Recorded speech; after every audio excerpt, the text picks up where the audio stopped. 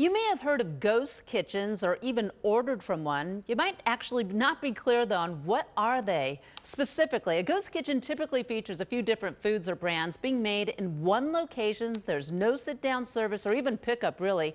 It's usually delivery only, and this has allowed restaurants to be more flexible and in some cases more profitable during the pandemic. So joining us live is Dustin Morris from Kitchen United Mix, a ghost kitchen with 2 locations in Chicago, and Derek Mercer from Present Tense. He is talking about a ghost cocktail kitchen.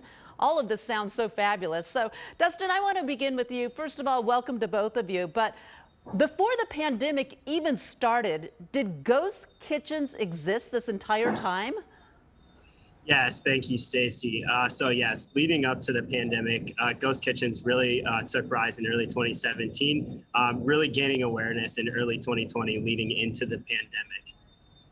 Absolutely. So what has the last year been like during the pandemic with these ghost kitchens?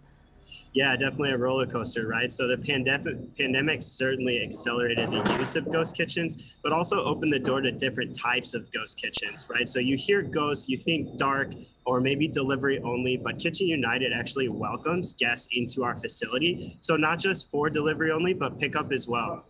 And it seems like this would be a fabulous option because you have all kinds of different food types. So if you have a family, maybe someone wants one type of food and someone else wants something else, what a great option.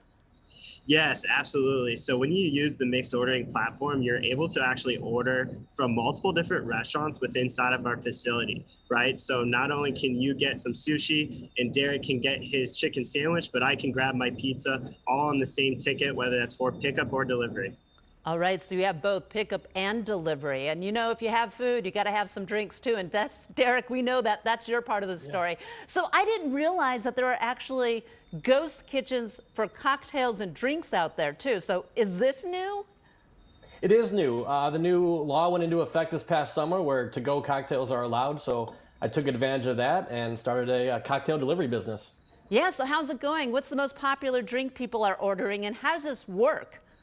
Yeah, the most popular drink is the Chicago tea. Oh, it's been cold in Chicago, so the stirred boozy cocktails are the kind of the warming cocktails now. Chicago tea is like an old fashioned. The coin toss is like a mezcal, smoky, medicinal kind of thing, and the CR7 Manhattan. The Present Tense cocktails that are stirred and boozy are most popular right now. Oh, I'm curious. When people order, are they ordering like 10 cocktails, or do you order a bottle of margaritas, or how do you order it even? Yeah, so you order on our talk page. You do everything in-house. We don't use any third-party delivery services or third-party delivery apps. Everything's done by us. We offer small bottles, which are 1.5 to 2 cocktails. We also have big bottles here, which are full of 6 cocktails if you're having people over or want to have cocktails for the week. So we do big, small. We do multiple sizes. We teamed up with a comedian. We're doing a Zoom comedy shows where we're delivering cocktails of all different sizes. So yeah, order from us and we'll bring it straight to your door. Just like delivery of food, but cocktails. Yeah, so cheers, no doubt about it. Like happy eating, happy drinking, both, right, guys?